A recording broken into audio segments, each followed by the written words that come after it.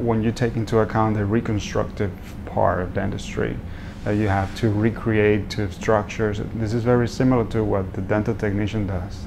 You get composite materials, amalgams, and then in the mouth you create a filling, or you do a prescription for a technician to do a crown, and so as a dentist you evaluate that work.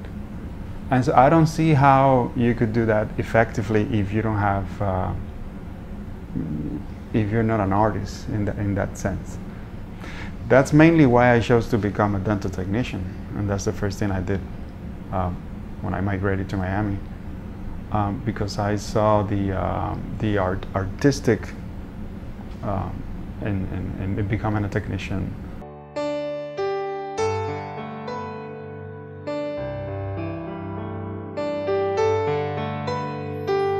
I think there's a connection not only between art and dentistry, but also between art and biology. Many biologists, people that have PhD in biology or chemistry, they recognize that they have an artist within them.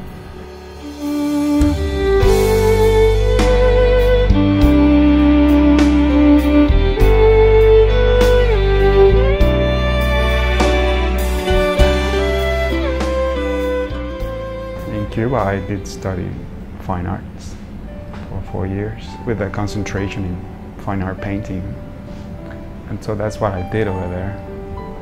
But once I got to Miami, everything changed.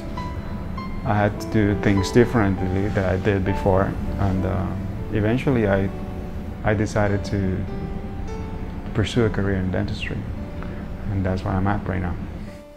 I have dedicated so much time to this new field of study that is dentistry and dental related fields, and basically that's what I have within me now. And so for me it would just be a natural transition to start manifesting that through my art.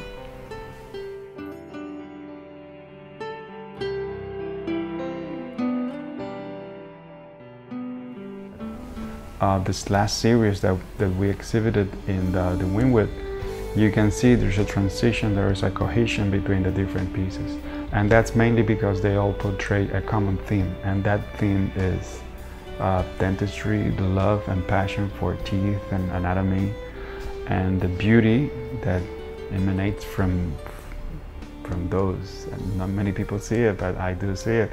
And that's what I feel happy about, because I love painting. People are surprised that I'm being able to combine those two worlds, the things that I've been passionate about and that I have dedicated so much time to. And many people relate to that, you know, being or having to integrate two different things into one. Mainly I paint during my school breaks, because I'm not that busy with midterms and essays or so.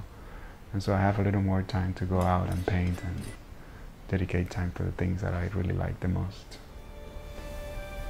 Painting, that is. I mean, of course you want to have the time, but as an artist, even though if you're not painting all the time, you keep maturing as an artist. And I've noticed that. And I feel happy about it. I don't feel frustrated about not being able to work as an artist full-time, which many people do experience. Many artists do get frustrated, you know, having to migrate to some other countries and not being able to paint or to assimilate the new culture. And so that frustration leads to those artists being depressed. I don't feel that way. And to me, that's success. Not being depressed about the things that I paint. For me, it's just a continuation. And even though I no longer paint the things that I used to paint when I was in my native country, I've realized that I'm content, I'm happy with the things that I paint.